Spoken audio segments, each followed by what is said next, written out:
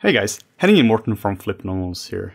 In today's video, we want to talk to you about how to become a character artist. This is one of the most requested videos we have, where we're actually just going to cover how to get started with sculpture, where the end goal would really be how to get a job as a character artist.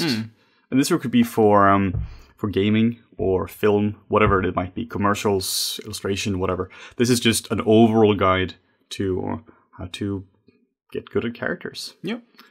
So this is going to be in, we're going to separate this into two parts. The first is going to be, well, one of the parts of learning is learning the tools. And then the second part is learning the core principles. The reason you really have to separate this out when you're learning is that they're completely separate things. When you're learning a tool, that is a very technical thing. That is learning how ZBrush operates. It is the hotkeys of Maya, it's all these kind of things here. And then you have the core principles. These never changes. They've been valid for 500 years, and they're going to be valid for the next 500 years. The current version of ZBrush might be valid for like 2 months. Maybe there's a new version out there. Yeah. And everything you knew about the software might be completely obsolete, like with a plugin update. The awesome thing about physics and anatomy is that it's pretty consistent. Yeah. And topical humans have been around for like 200,000 years, so unless something drastic changes. We're good. We know it. Yeah, we're pretty good. So the tools you're probably going to have to learn here are first ZBrush. If you're a character artist, ZBrush is the go-to tool. We have people asking, can I sculpt in Modo, Blender, 3D Code? Technically, yes. Practically, no. ZBrush is by far the most advanced sculpting tool here. Also because it's just it is the industry standard. Yeah. There are obviously still places, I think, that use Mudbox. Yeah.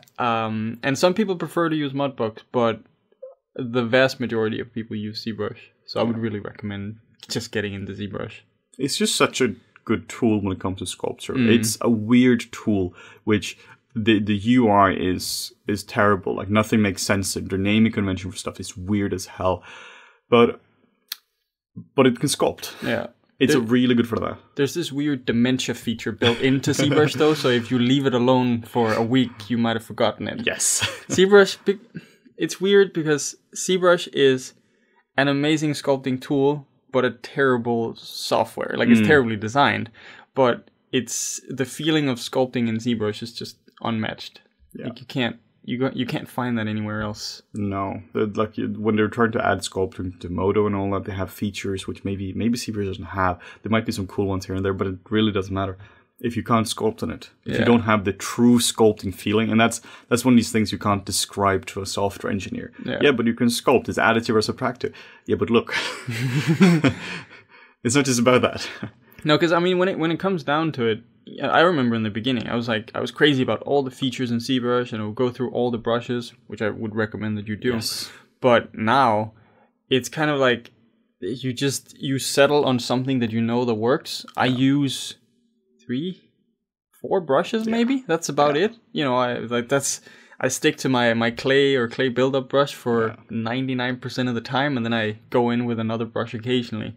So it's really just few tools within the tool. Yeah, we have a free introduction to ZBrush on our YouTube channel as well, which covers pretty much everything you need to know. It's like an hour long and doesn't cover any fancy tools. It really doesn't take a long time to learn technically how ZBrush operates. What takes time is learning how to sculpt with it. It takes a bit of time learning how to use it in a pipeline, though. Yeah, that's where it gets kind of tricky, and that's where you start to see the flaw of the software. Yeah. Where something like Mudbox is a lot better for pipeline. Yeah.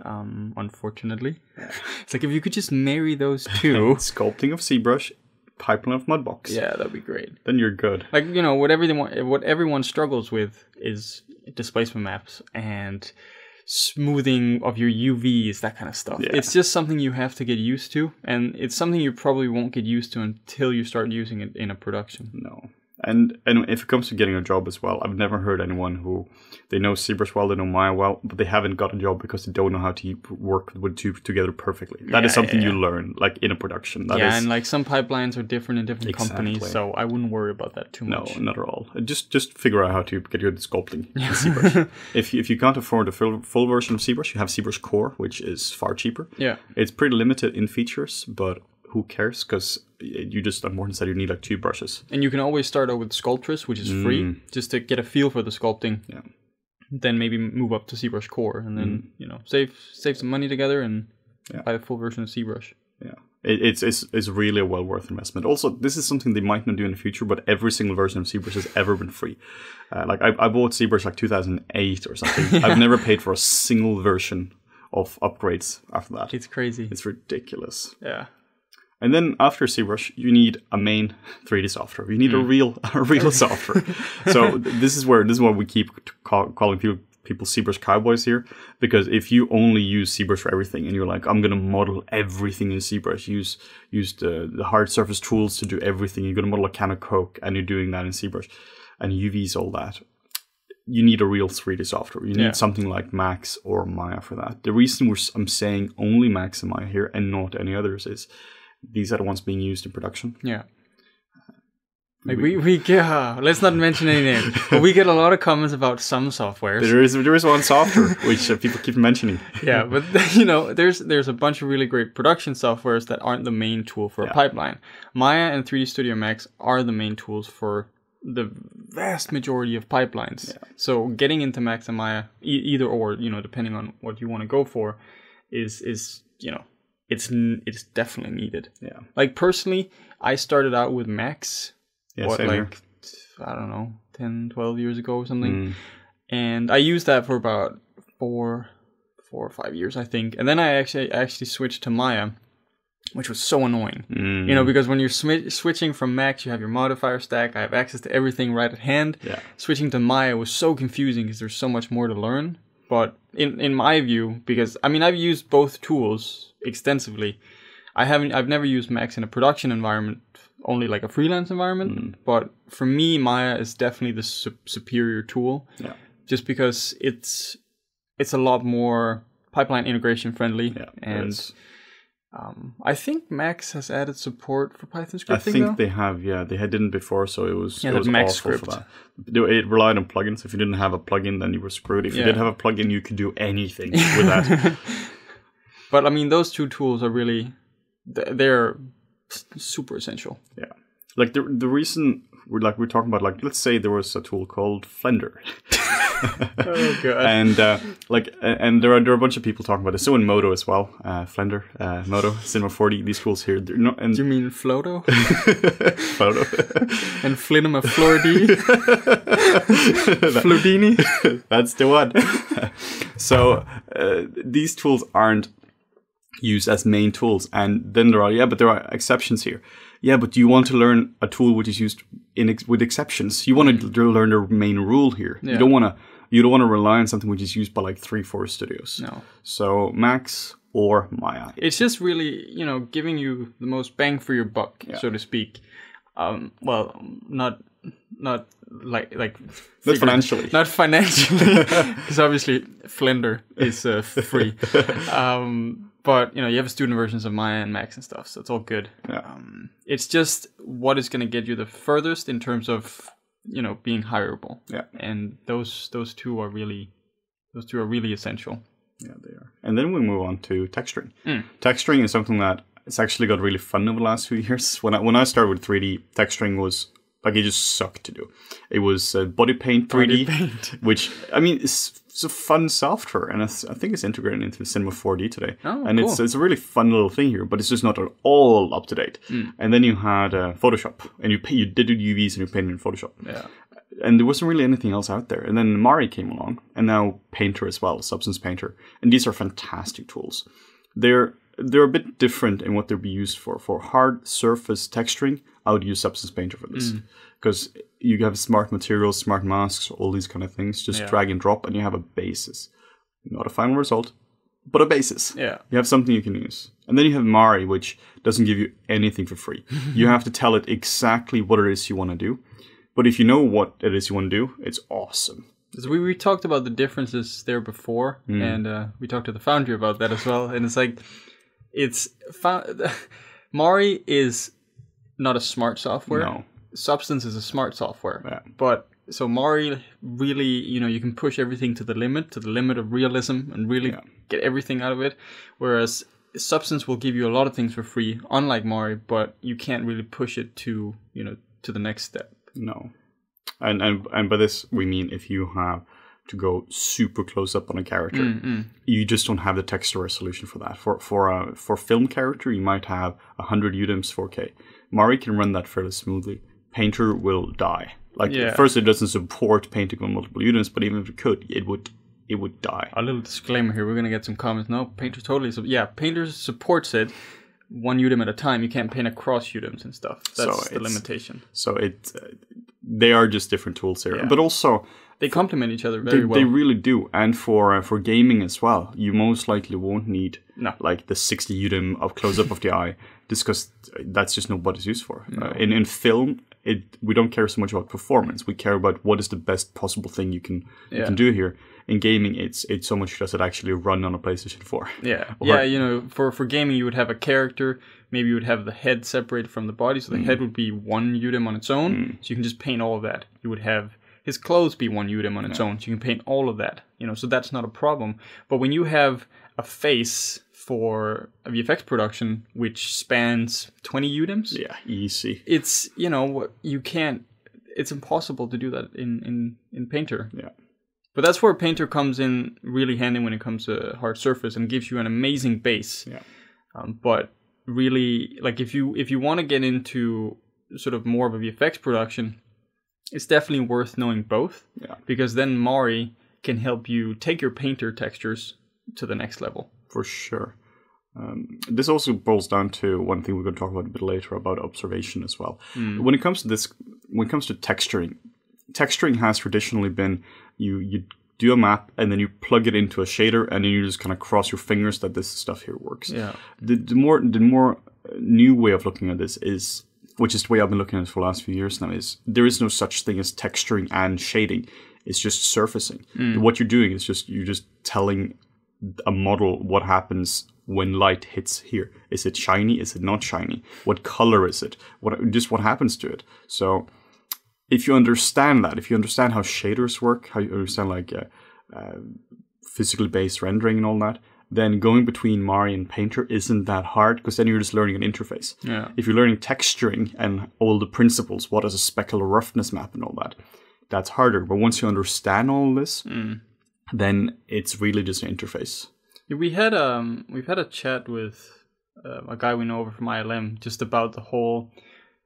Kind of called it a substance problem when it comes to people and texturing, because before substance was really a big thing, people would have to do everything themselves. So either they did everything themselves in Mari or they would do everything themselves in Photoshop. Obviously, before that you had something like Quixel and DDO, I think it was called. Yeah, exactly. And those were kind of like precursors to substance. Yeah.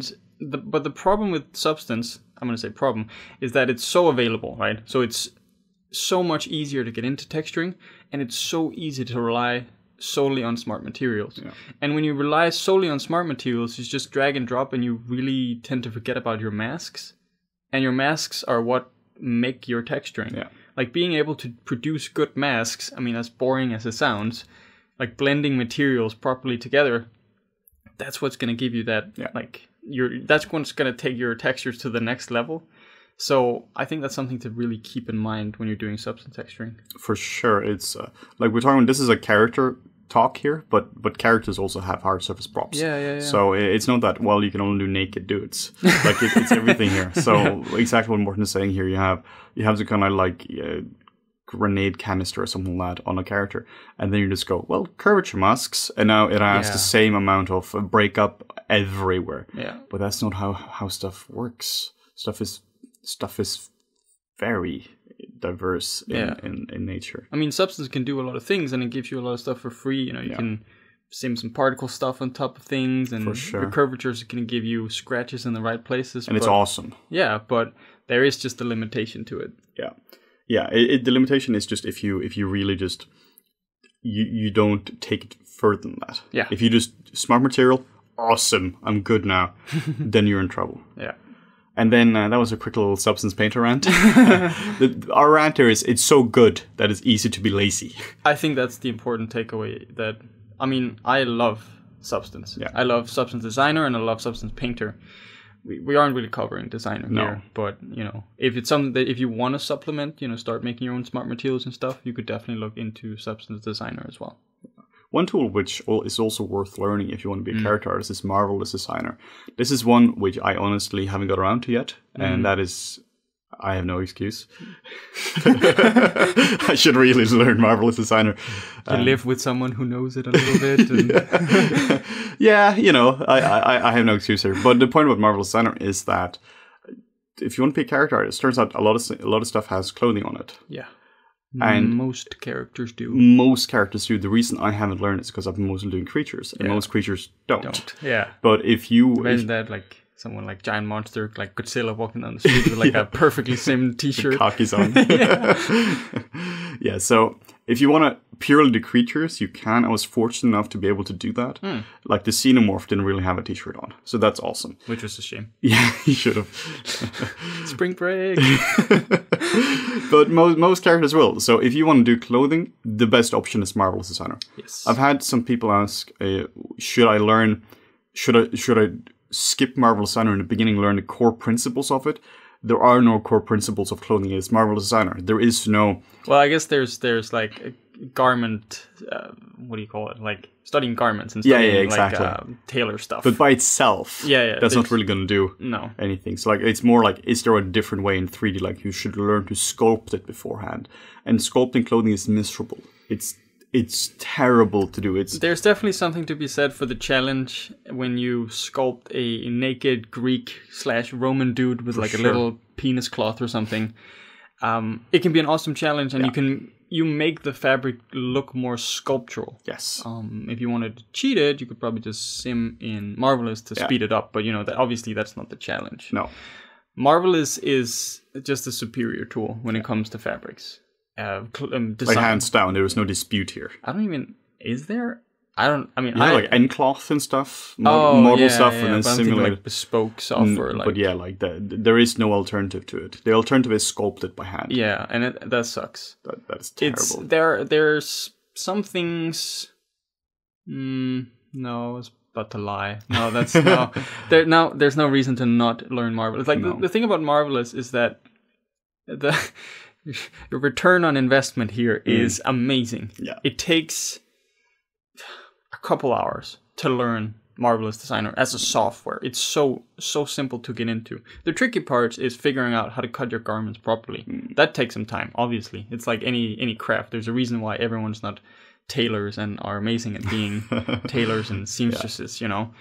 But for the amount of time and effort you put into Marvelous, the results that you can get out, it just far outweigh any time you would spend on it. So, and I enjoy it. I think it's super fun to design. You know, you can design your own clothes for your characters, so it makes it super fun. I think you have a really good point about the return on investment here. So you have a full character here, and it takes you like 4 years to learn the sculpting, and it takes you like a few weeks to learn the clothing. Yeah, and the clothing has been shown way more than the sculpture in this case. That's true. So. And like the amount of time that you put into learning Marvelous is also, you know, it pays off in the end. I got into Marvelous some years ago before I really started using it in production, and then I started using it in production, and it's just awesome. I mean, nothing really changes when you use it in production versus when you just use it yourself. There are some pipeline things you can do, but it's overall, Marvelous Designer is a really simple software. It does one thing, and it does it phenomenally. Yeah. So let's talk about the core principles, because this was a nice little chat about the tools. Learn tools. The core principles here would really be figure sculpting and anatomy.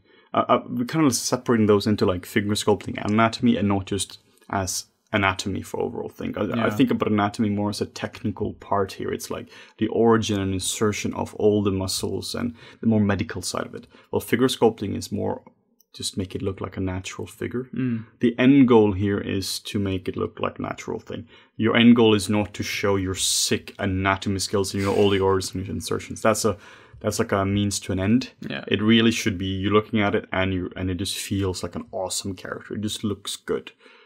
So one of the things that I like to always emphasize is that it's personally, I just believe it's way more important for you to focus on the surface anatomy, because focusing on the underlying anatomy, yes, can make a difference for when a character is in a certain position and they do something, and then there's a muscle underneath the surface muscles that starts to react somehow. Yeah. These are exceptions that you can start to learn, but as a general rule of thumb, I would say anything that affects the surface directly, your surface anatomy, that's something that I would focus a lot more on. Yeah, for sure. You have a bunch of muscles underneath, like the pectoralis minor, and sure, that is going to affect some stuff here and there, but really spend your time on surface anatomy, which would be like the general pecs, the muscles of the arm, like the biceps, triceps. Yeah. Definitely learn the bony landmarks as well. Like this is something we talk about all the time. If your skeleton isn't working, nothing else is going to be working. And also, one of the things which is just so important when it comes to learning figure sculpting is observation. We have a whole separate video about this, which is like 40 minutes long or something like that, where we just properly go into observation. We talk about bricks. Yeah, we talk about 20 bricks minutes, I and think. tiger faces and lion faces and whatnot. It's really one of these skills which is essential to have. If you don't know what we're talking about, check out the video. I see this so often that people make these like soft, generic little shapes instead of actually looking at what something looks like. Yeah. Truly look at reference here, truly observe it. Yeah, because one thing is like you start to produce it from memory. Then that's you assuming that you know what it looks like. You don't. You really don't. I mean, that's just whatever thing it might be, you don't know what it looks like. No, exactly. Then you start observing it, and then you start to realize, oh, so I mean, that can definitely be a good exercise where you try to reproduce it from memory, then you observe it afterwards, and you go like, oh, okay, yeah, these parts were wrong. I need to do this. But I think the important thing here is like really actually observe, because a lot of people will look at something and assume, okay, I looked at it, yeah, okay, I got the reference thing now down, but then they haven't observed it. They haven't studied what they looked at. I think that's just so important. Like my general opinion here is when I'm starting anything, I don't know what it looks like, and I'm always being proven right that I don't know what it looks like the moment I look at the reference. Particularly if you're doing something advanced, like if you like anything organic. I mean, if you're doing a coffee cup, it's like it's more forgiving because it's a coffee cup. But if you're doing like a tiger or like something actually hard, I mean, if you're doing a coffee cup, still look at reference. But particularly for really hard things, it's one of the biggest mistakes I see that people are not observing. Yeah, like doing figure drawing was one of the things that sort of taught me how to look and really observe. Because when you're doing figure drawing, you have anywhere from 5 to 30 seconds, maybe a minute, to get a pose down, get the gesture in there, get the sort of feeling across of whatever the model is, whatever position they're in. And if you have 5 seconds to do that, you need to be so good at observing and then translating that onto paper immediately. 30 seconds, a little more forgiving, but it's still only 30 seconds. So you got crazy. But that really forces you to truly observe. Because if you just go like, oh yeah, it's probably his hips like out there, and then it's gonna look like a bunch of goo. Yeah, for sure. One of the things you also need as a core skill here is you need to have some sense of design here. Because if it's like you could take a picture of a human and it would look like a realistic human, but it might not be an interesting human. No. Because if you want to make it look interesting, it's about costume design and like really understanding how to get a certain feeling across here. One of my general favorite references for learning design is Disney movies. Disney have just fantastic designs like Beauty and the Beast. You have the Beast there. You have from Hunchback of Notre Dame. You have just some amazing designs. There's such strong and crazy shapes, good colors, good costume design. It's a really good way of learning that as well. Yeah, Disney employs the design principles in their movies very well. Like they make really good use of them. And obviously, if you were to just fire up a Disney movie, you'd probably be overwhelmed. You'd be like, oh, what to look for. Yeah. But, you can break it down into the different design principles.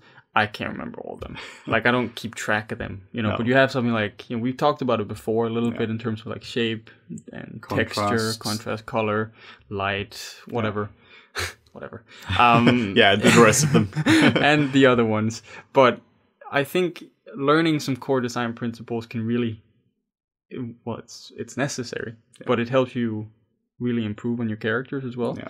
It's the whole like, if you want to make some evil characters or something, do something that looks kind of evil. You know, it's use triangles. Yeah, that's the whole like use triangles, use evil shapes, blah blah blah. Like if you look at I'm so bad with that.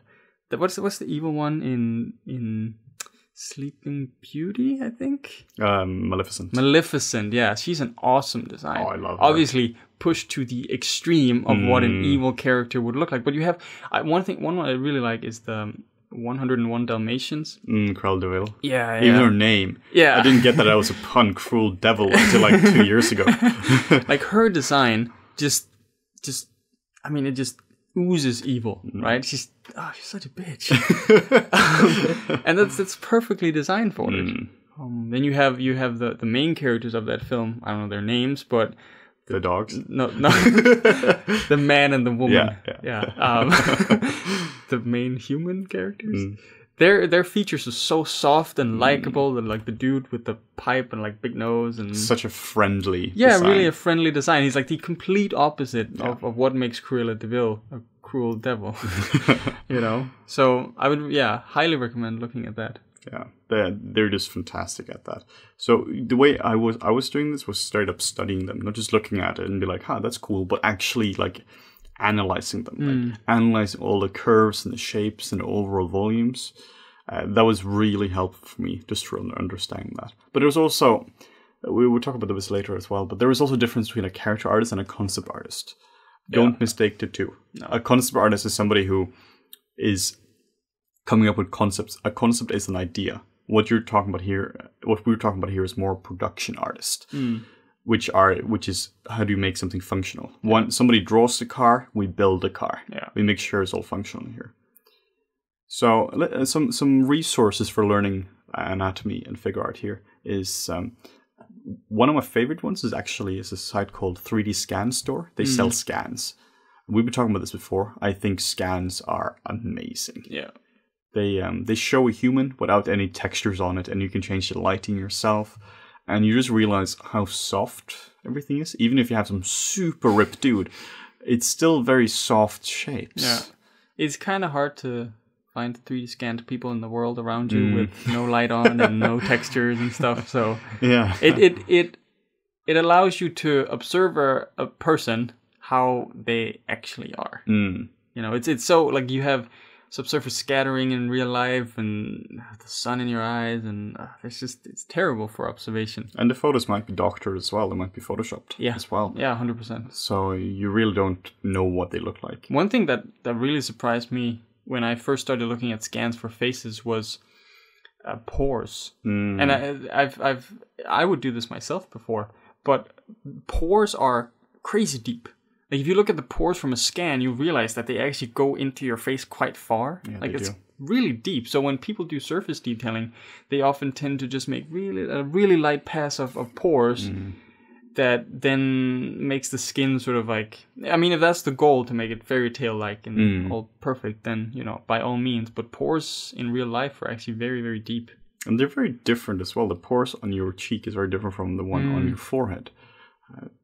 You can't just do pore brush. No. And, you can. It's just a bit weird.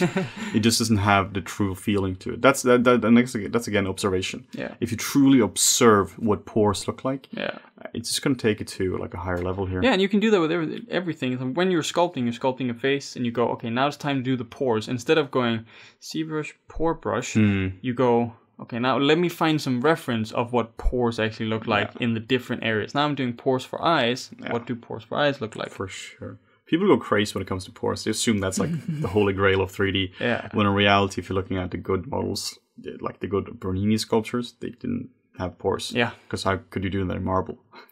That would be impressive. And then also a good resource as well for anatomy is in ZBrush under Lightbox. There's an anatomy model by Ryan Kingsline, which is pretty decent.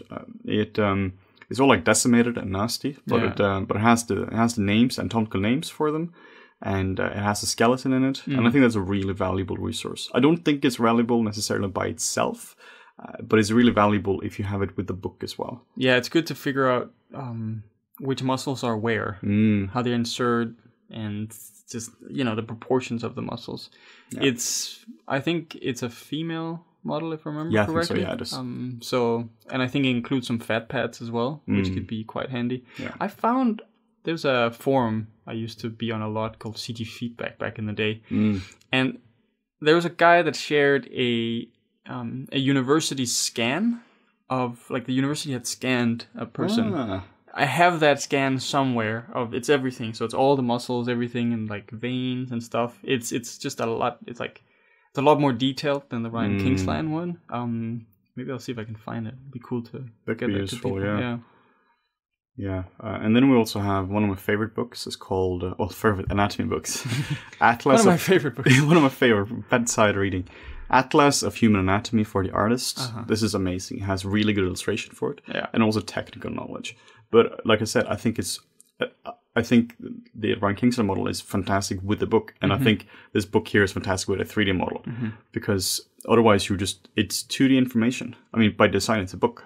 That's something that we've seen a lot, is people studying anatomy from books 100%. Like, they forget to actually look at like real things.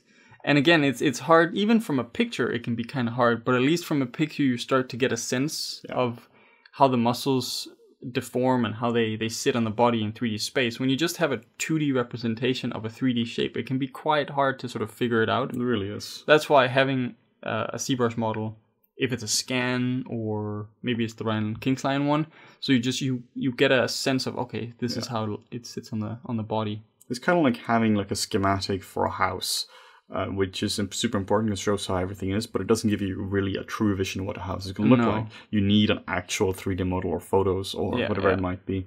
Because at least my brain is terrible at translating 2D images, which has this muscle has origin from here to insertion there. Yeah. It's really, really hard to visualize. Like, it would be impossible for you to truly grasp how the scapula, the shoulder blade, sits and protrudes on the body without trying to like either looking at in the mirror or finding a model or a scan or something. It's so tricky. Yeah. And then one course we would both doing here is you have a teacher called Scott Eaton. He's a fantastic anatomy sculptor. Yeah. And he has a class which is about anatomy. He has actually two courses. One is for learning the technical anatomy, and then one is for figure sculpting. If you can afford to take those, I recommend that. It's pretty hardcore, but that's also just because anatomy is hardcore. Yeah. It's just a tricky thing to learn. So I think it was, it's 6 years ago? 6 or yes, 7? Yes, something like that I took it. I remember. It's the Anatomy for Artist course I think I took. I believe it was like 2 or 3 months. It was pretty intense. Yeah. And I think, I don't know if this is still his opinion, but I think he said back then that you should be able to do it next to a full-time job. You can. Yeah. It's just a lot of information to cram in if you sit in the evening and stuff. It really is. So obviously people need a job to make money and stuff. That's pretty useful. But it is a tough course, but I think it's definitely well worth it. Yeah. And then the last point here of learning resources is traditional sculpture. You have guys here who spend essentially their entire lives as a sculptor. Yeah. Look at that. Look at some of the old masters like Bernini, fantastic stuff. And then go to museums. If you're in London, the VA Museum is amazing. Fantastic. And maybe find some contemporary sculptors as well. Not in terms of modern art, because like that stuff is weird. But just in terms of just find good sculpture and just look at that. I mean, the thing is, they observed because they had to. That's how they made their living. If they made a shitty sculpture, then they weren't going to get paid. No. So observation was one of their key skills. Yeah. And the nice thing about looking at traditional sculpture is that it gives you first of all, a lot of it's semi-stylized. Yeah. So like they boil it down to like just the basics. That's why they don't have pores. And even the eyes, the eyelets and stuff like that is exaggerated on the sculptures to give the sculptures a certain feel. Yeah. But what they do really well as well, is posing and just general weight, how muscles fall, where fat sits, skin folds. All these kind of things is something that you can really learn from because, I mean, they've, like Henning said, they observed their entire lives. So there's no reason to for you to reinvent and to rediscover everything on your own when there's a cheat sheet, and most museums are free when it comes to art. So yeah, they really just figured it out. You have the advantage of ZBrush. It means that you can actually make something really, really quickly. You have undo. And you have unlimited material. Like, you don't have to buy clay or a huge block of stone. But the advantage they had is that they didn't have undo, and they had one block of stone, which means they had to get it right. Yeah. If you're just dicking around and doing some weird posing and all that, and you're like, cool, that's perfectly adequate. But if Bernina did that, he would have wasted like 4 years. He had to make sure it was perfect. Yeah. Yeah, one row move with your chisel and the finger goes up. Yeah. So once you have a solid understanding of the tools you're using and of the general principles you have to understand, we're just going to take you quickly down through how to actually make a character, like, and what the steps are. We're going to do a video at some point as well where we actually show this with real 3D models in ZBrush and Maya and Mari and all that. Just quickly giving an overview. But this is just a description of what it's like. So the steps are, the first one is concepting. This is where you can have a pre-made concept, or you can do your concept yourself. You want to be careful with doing a concept yourself, just because you most likely aren't very good at it. Most likely.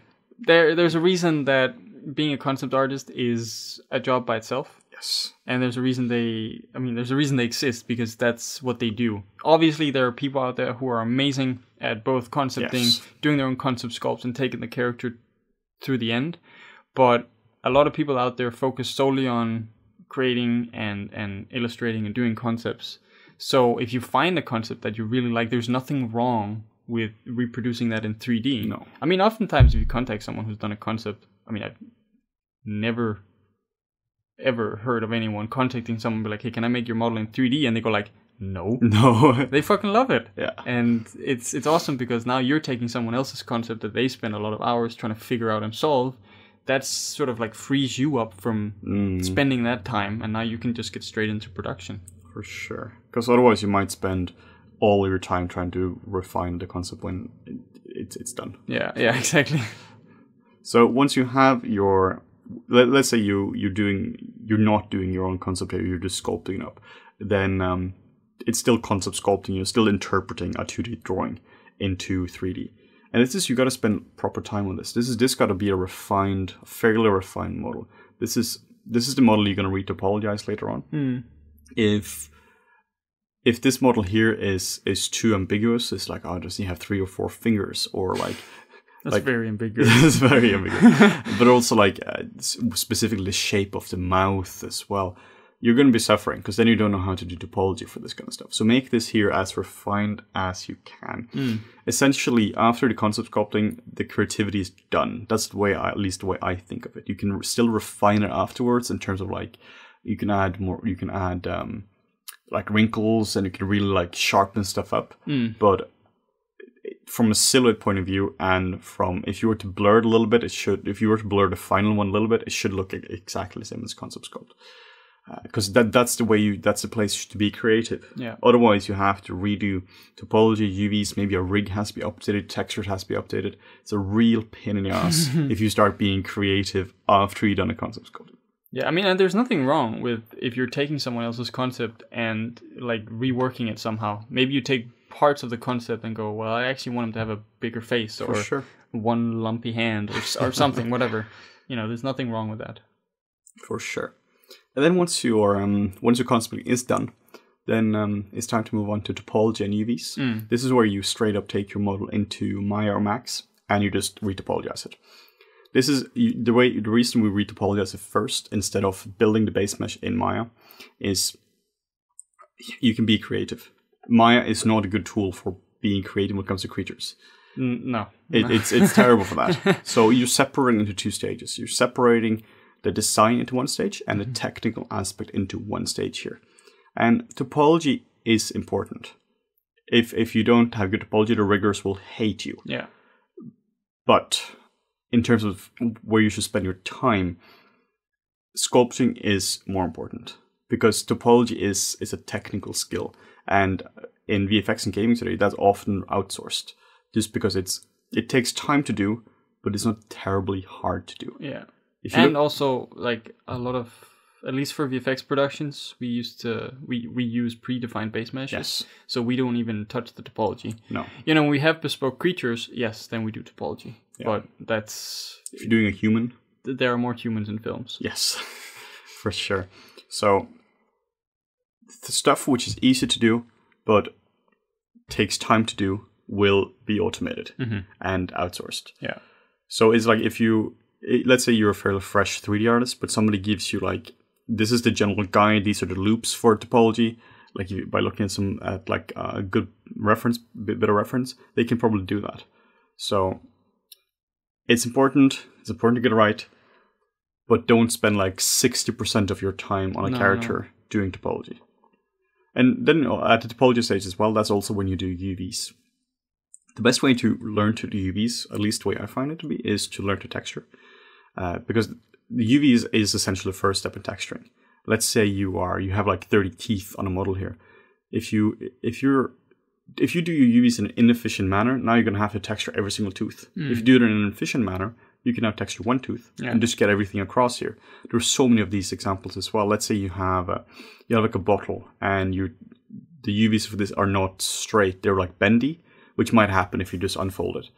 It's incredibly hard to get a label on top of this because now you have to compensate for the bendiness of the UVs at every single stage here. So learn some texturing here. I'm not saying you have to become a master texture artist, but just try to texture and figure out how you should texture your model. Yeah, by understanding the workflow when it comes to texturing, you'll just be able to, like, if you put yourself in their shoes, then it's like, well, if I make shitty UVs here, that's going to be shitty to texture. Yeah. So you want to make your pretend life as a texture artist as easy as possible. Yeah. That gives you a good understanding of how to make UVs. Good UVs are not just non-stretchy UVs. No. Good UVs doesn't make sense. Layout is so important. So important. And it's like there's no straightforward way. That's why we can't just sit here and go, okay, so if you do characters, you do layout this way. If you do hard surface, you do layout this way. It's all very dependent on what you're doing. Exactly. And then once your topology and UVs are done, then you bring this into ZBrush again. And so now you have your low-res model from Maya. You subdivide this up to like a few million polys, and then you reproject your concept sculpting. You clean this up, and now you spend a lot of time refining this. This is where you finalize the model. Yeah. The model you do now, this is what's going to be rendering.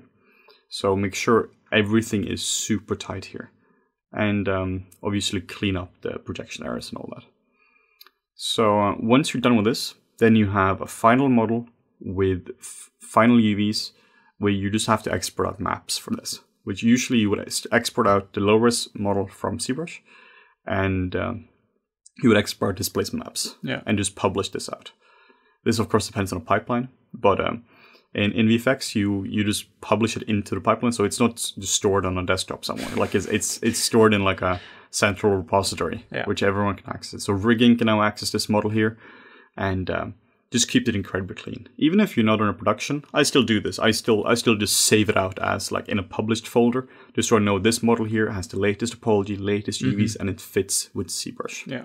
Yeah, so you don't end up with final, yeah, exactly. that kind of stuff. And if you do make a new file, you just replace the one in published. Yeah. Yeah, always keep just one file in published. You can have as many as you want in like a whip folder or something, but keep the published one clean. For sure. And then I also recommend posting your character as well, because in this case, he might be in an A or T pose, and that's not very interesting. No.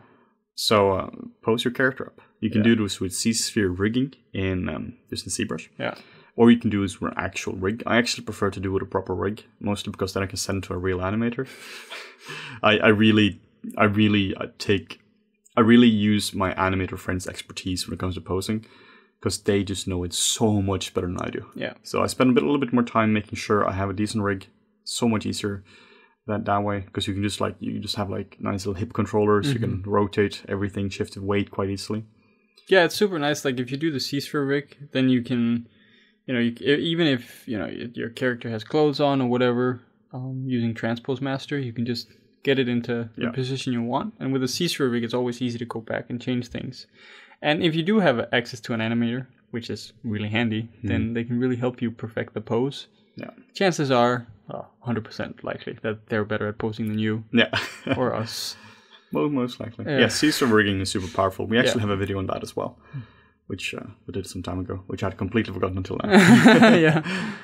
And then at this point as well, this is where you got to start texturing the model. In production, you will start texturing this earlier. You're most likely not going to wait for the final model to start texturing. So you can work a bit in parallel here. But if you're learning this, I highly recommend waiting until your model is done with this. And the way I would say it's easiest to texture something is make the model the best you can. If you have a really, really solid model, texturing it is, I'm not going to say it's easy, but it's significantly easier.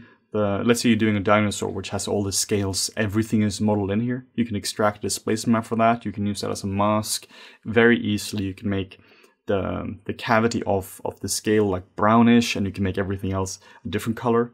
And you can just break this up in crazy ways. So really make sure your model is as decent as it possibly can be. And then once you start texturing as well, export out maps like displacement, curvature, cavity maps. These maps here are just going to help you quite a lot. You won't be able to take your model up to like 100% or something like that, but you can maybe take it up to like 20, 30%. It's just a nice little base. You get some nice common masks here you can use. And then you can just start either hand painting it, or you can use photographic reference for that. But we'll probably make more videos on specifically texturing in the future. Yeah. But one of the things I do want to talk about real quick is it seems like most people spend like 80%, 90% time on their color map, and then they convert that to black and white, and now they have a bump map, and you invert that or whatever you do, and you have a specular reference map. That's a terrible way of doing it. I really prefer to spend more time on bump map than the color map. Obviously, this depends on the character, but if let's say you have the lighting, the final lighting is a nighttime shot. You won't see color. It's pretty much black and white, and you have like a blue light on it. Yeah. What you're going to see now is specularity and bump. So particularly if a show or film here is in nighttime, like just don't bother too much with the color map here. The bump map is so important, and you can also use the bump map to create the color map, but you can't really do it the other way. Because when you're making the color map, you're often using like shitty 8-bit images just straight from Google. This is just how texture artists do it. Like you assume you have this like crazy, you went to the zoo and you have like 32-bit maps with all the range in the world. No. You actually just go to Google and just find some shitty images and you just project that. So the thing is, you can't really use a shitty image of like an elephant as a bump map just because it's just kind of crappy. Yeah. But you can use a really high quality bump in textures or for color. So I highly recommend that you spend a lot of time on your bump map and then your specular map as well. Not saying that color isn't important. I would just say that don't underestimate the importance of a bump map. Yeah, and also when it comes to spec, it's when you look at, if you have access to polarized and cross-polarized images, you'll actually start to realize how much color information spec takes out of your model. Because there's so much, if you look at a face, so much of it is just pure reflection. Yeah. Like you really get washed out a lot. Yeah. So putting the effort into that is well worth it. Yeah, it really is. So I mean, this kind of sums up most of this. We had some common issues or common mistakes. I think we kind of covered it. But let's just reiterate. The two most important ones there is not studying your fundamentals properly. Yes. It's like getting impatient and just jumping into it. I think there's definitely something to be said for, jumping into something and starting it and trying to see what you can do. Yes. But you have to, supplement it with your fundamentals. Otherwise, it'll just be broken forever. Yeah. And then this one is a big one. It's using reference. Yeah. And like, okay, listen, guys. Listen, you're not like some superhero if you don't use reference. No. Reference is the single most important thing you can make use of when it doesn't matter what you're painting, you're sculpting, you're programming, whatever it is. Like using reference that maybe it's from photography or it's another sculpture. You look at traditional sculpture. Your hand, an anatomy book, whatever it is, all these things will help your stuff look better. Yeah. Like we mentioned, there's definitely exercises that you should do where you try to not use reference and see what you can come up with yourself, just to see, okay, how much information is actually stored in there. Then you compare it to the reference and you see what you've done. I've seen a lot of posts online from people going like, yeah, I spent like 2 hours on this and I didn't use any reference at all. I'm like, yeah, it looks like crap. You should have used some reference. Why didn't you use reference for this? There's you moron. I've talked to a lot of people that they perceive the whole reference thing as cheating. Because if you use if you use reference, then you didn't make it yourself. That's bullshit. Like, no artist in the world who's made a fantastic thing has never not looked at reference. There's always some reference. There's always some reference stored in your head. There's always something you get inspired by somewhere. Yeah, where do you think your ideas came from? Exactly. So all of it is reference. There's nothing wrong with using reference. There's something wrong with not using reference, I think. Yeah. So, I mean, there's a reason we've mentioned this for a third time in this video here. Yeah. And it is really because, like, it was with Marvelous Designer, huge return on investment. This is even higher return on investment. Like, this isn't even hard. Here, you don't have to learn software. You just Google the thing you want to learn. And then, or you want to make, and then you just look at that thing. It's free. You might not be able to reproduce it perfectly, of course. No. You know, it's a learning process, but it'll definitely bump your studies up a lot. So cool. We really hope this year has been useful for you guys. Yeah, thank you so much for watching, for listening. Yeah, it's a long one. It's a long one, yeah.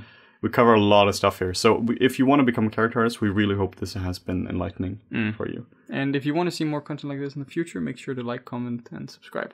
Thank you.